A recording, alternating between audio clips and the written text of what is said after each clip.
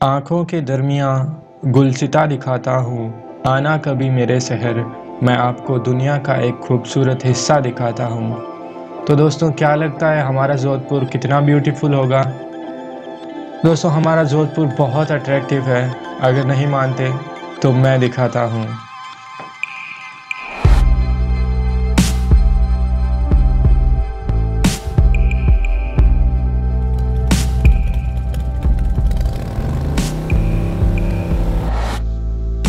तो दोस्तों, आज के इस वीडियो में हम लोग जाने वाले हैं स्टेप वॉल। अपने जोधपुरी इसे तुर्जी का झालरा के नाम से जानते होंगे।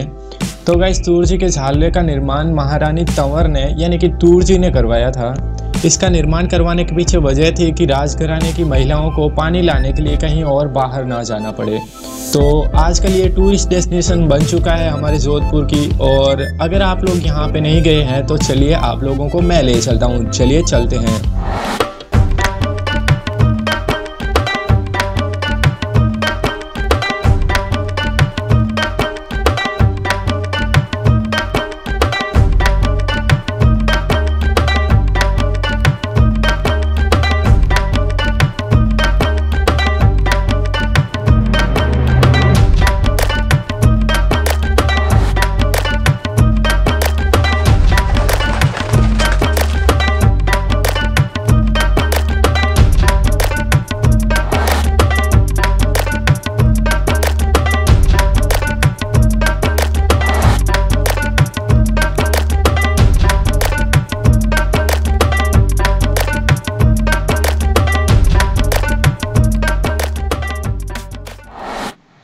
स्टेप वॉल यानी तुर्जी के झालरे का निर्माण जोधपुर के महाराजा अभय सिंह की महारानी तंवर जी यानी तुर्जी ने 1740 में करवाया था। राजघराने के परिवार की महिलाओं की एक अनूठी परंपरा रही थी कि वे हर बार जलाशय का निर्माण करवाती थी। तो इसी परंपरा को बनाए रखने के लिए तंवर जी ने भी इस झालरे यानी स्टेप वॉल का निर्माण करवाया। इस स्टेप वॉल का उपयोग महिलाएं करती थी क्योंकि पानी भरकर लाना और इकट्ठा करना महिलाओं का एक प्रमुख घरेलू काम होता था। जब इस स्टेप वॉल की सफाई करी गई तो पता चला कि ये करीब 200 फीट गहरा है। इस स्टेप वॉल में हाथी और गायों की नृत्य मुद्राओं में आकृतियां बनी हुई है, जो कि एक नल के रूप में है जहां से इसमें पानी आया करता था।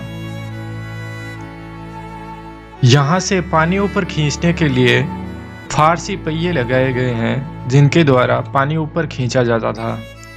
ऊपर की तरफ एक और प्लेटफॉर्म बनाया गया है, जहाँ से एक जोड़े बैल के द्वारा गोल पहिए से पानी ऊपर खींचा जाता था।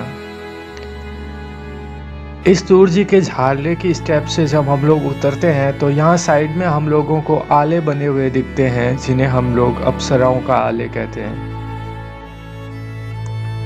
हाल ही में दुनिया के सामने आया यह तुर्जी का झालरा पहले कभी 4 दीवारी से घिरे हमारे इस जोधपुर की जल आवश्यकता पूरी करने का एक महत्वपूर्ण जल स्रोत हुआ करता था, और अभी यह जोधपुर की एक जानी मानी टूरिस्ट डेस्टिनेशन बन चुका है। आज यह बीते युग की मौलिक रचना और सौंदर्य कल्पना की जीती जागती मिसाल है।